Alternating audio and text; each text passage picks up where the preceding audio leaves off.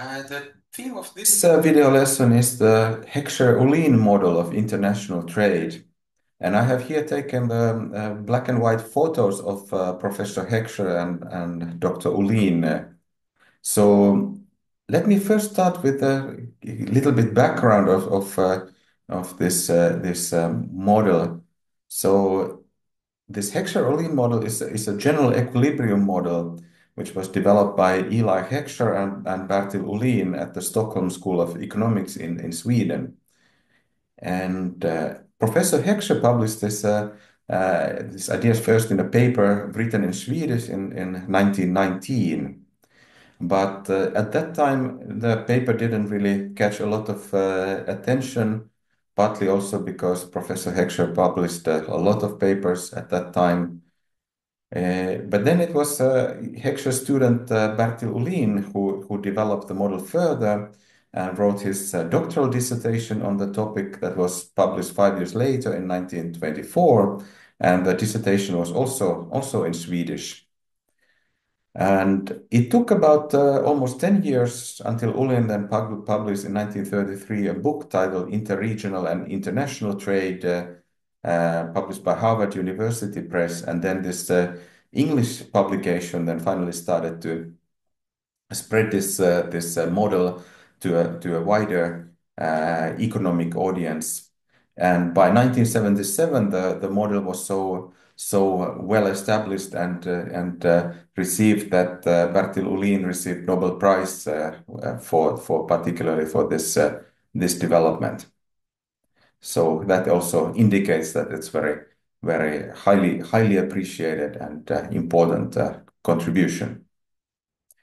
So let's look at a little bit in more detail about this model. So I don't go to the technicalities of this kind of general equilibrium model, but we can think about it as this 2 times 2 times 2 model, because basically in the model we have two countries, A and B, similar to David Ricardo's. David Ricardo had England and Portugal, but now we have just more abstract A and B. Could be Finland and Sweden, for example. Then we have two goods, again, food and clothes, which are often used in this type of examples. And let's assume that the consumers in both countries have identical preferences on food and clothes. So I will use F for food and C for clothes. So we have two countries, two goods, and then we also have two factors of production, label L and capital K. And here comes the essential difference between the countries. We assume that countries have different endowments of labor and capital. So one of the countries can be have bigger capital stock, and another country might have a larger labor force. Okay, and this then drives the specialization. And let's suppose also that production functions, so in some sense production technologies, are the same for both countries. So both countries have the same production function F of L and K, and we also assume that production functions exhibit constant returns to scale. So you can scale up and down the production. If you increase both labor and capital by some factor S, then output increases also by factor S. And finally, in the model, we don't have any transport costs or tariffs or other barriers of trade. So there is a frictionless trade between these two countries, at least in principle. Okay. So let me illustrate the model shortly, but let me first come to the main result, which is known as the Heckscher-Ohlin theorem, which states that the country that is abundant in a factor exports the good whose production is intensive in that factor. So in other words, if a country is abundant in capital input, then it exports goods that are capital intensive. Conversely, if a country is abundant in labor, then it exports more labor intensive goods. This is what the Heckscher-Ohlin theorem predicts. So notice that these two countries are otherwise identical, so there is no difference in the consumer preferences, there's no difference in the technology, it is just this endowment of labor and capital that then differs across these two countries. So then let's get to some figures. So I skip the mathematics, but I will try to give you the intuition. And remember from the previous lesson where we had this specific factors model, that we had this kind of production possibility frontier that it is not linear, but it is curved away from the origin. And this is when we took this kind of capital input into account. So now let's have two countries in the similar figure, and I took this kind of. Oh, sorry. Here is still this before going to that. Then let's think of that we have this price line introduced also to this kind of a production possibility frontier, so that if these straight lines then indicate that they're depending on price of food and price of clothes, we can think about some kind of world market prices that indicate the slope. Then that would kind of indicate where the country can trade. So now let's take these two countries to this kind of figure. It might look a little bit scary, but let me walk you through carefully. So I took this example from the Wikipedia article of the Heckscher-Ohlin model. So remember that these countries A and B, they differ in terms of the endowments. So here is country A is indicated on this. So suppose consider the production possibility frontier of country A, and it is this kind of curve from GA1 and GA2.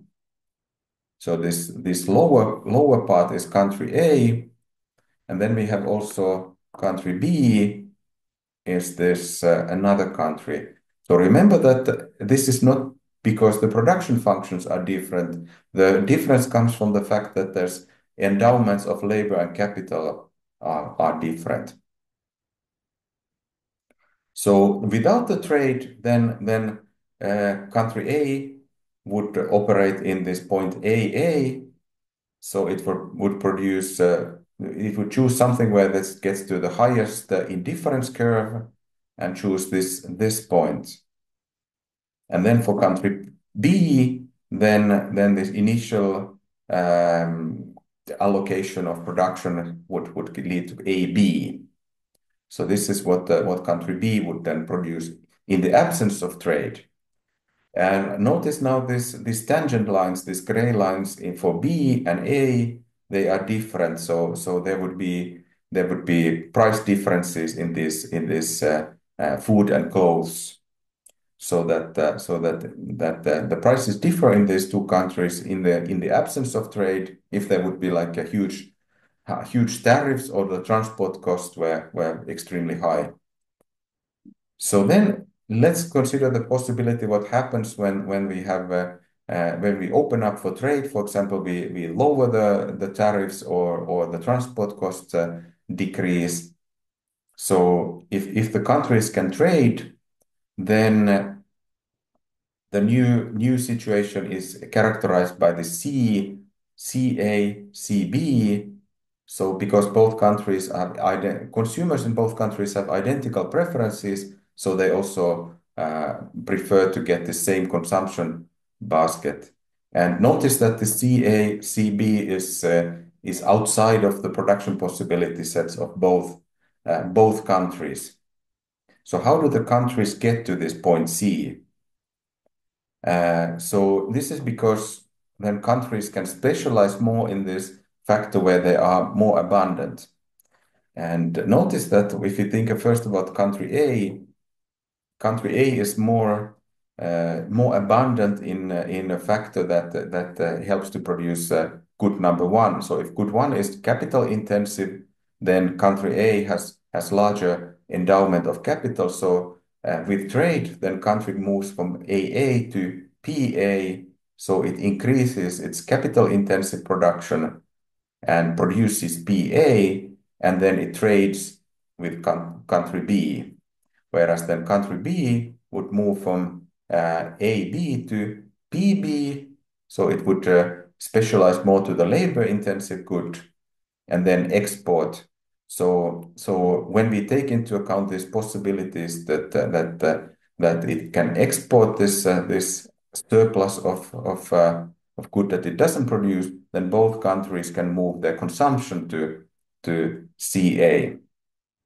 So this is the intuition of the Heckscher-Ohlin model.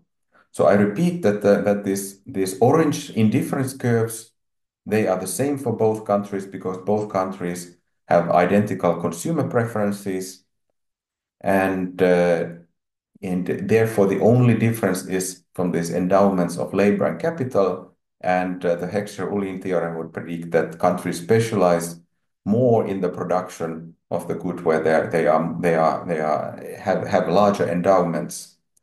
So it's kind of analog to this Ricardo's theory of comparative advantage, but now the comparative advantage in this Heckscher-Ohlin model, it comes from these factor endowments. And notice that in this example also, countries do not specialize completely. They specialize a little bit more than they would otherwise in the absence of trade, but they do not specialize completely. So neither country goes to this corner solution where that only produces one of the goods. So both countries produce both food and clothes, but then they increase the production of the this kind of exporting goods where they have a either capital intensive or labor intensive good if they're depending on what this kind of factor endowments they have.